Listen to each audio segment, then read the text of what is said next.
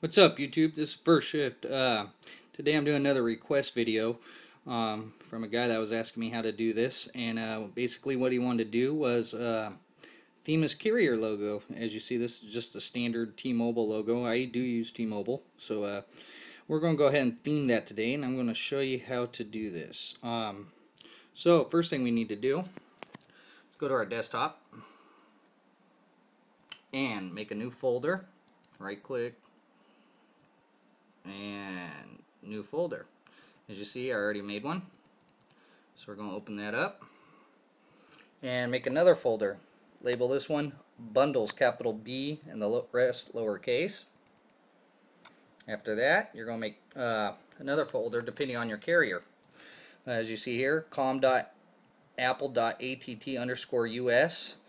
and for T-Mobile, which I know works because this is what I'm using,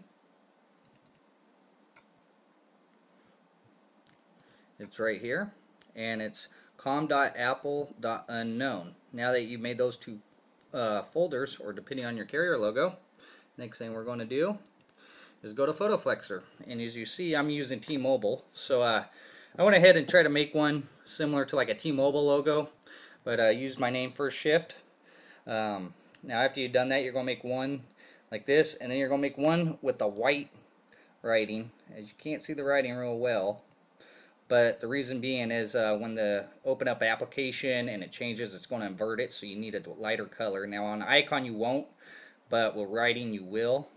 And all you're going to do is go ahead and save those as a PNG to the folder you just made.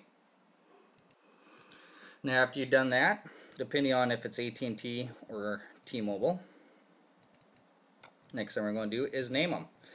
And for T-Mobile, it'll be default, capital D, underscore, and then the rest is capitalized, carrier T-Mobile. And the second one will be FSO, underscore, carrier T-Mobile, all cap locks. And that's for the T-Mobile. AT&T is pretty much the same. It's just default, underscore, carrier ATT, and FSO.carrier underscore ATT. So now that you've made those two folders, next thing we're going to do is SSH and put this in our phone. So let me get to my SSH.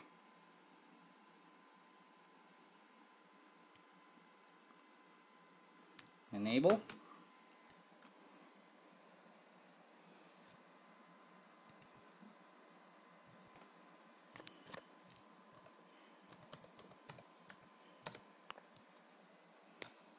Okay, from here, all you're going to do is backspace once, stash, and themes. So now we go to wherever we saved it. On my case, it's always going to be on the desktop, which I got right there, logo. All you're going to do is drag and drop into your themes, and you're done with SSHing. Okay. Now that you've done that, go ahead and disable your SSH, and we'll go into WinterBoard. As you see there, logo. That's what we just made and put in our WinterBoard. So go ahead and let WinterBoard do its magic.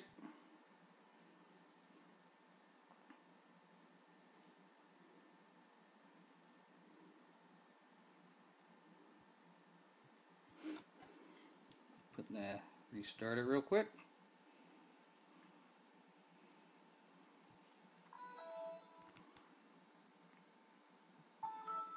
And as you see, First Shift. So this is just showing you a way to theme your carrier logo. I just did one real fast to show you what it'd look like. As you see right there, First Shift. So, if you do have any questions, feel free to ask, message me, find me on Facebook. I'll have a link for that as well. If there's a video you need to see done, don't hesitate to ask. I'll see what I can do and make it happen for you. And please rate, comment, and subscribe. And catch you later.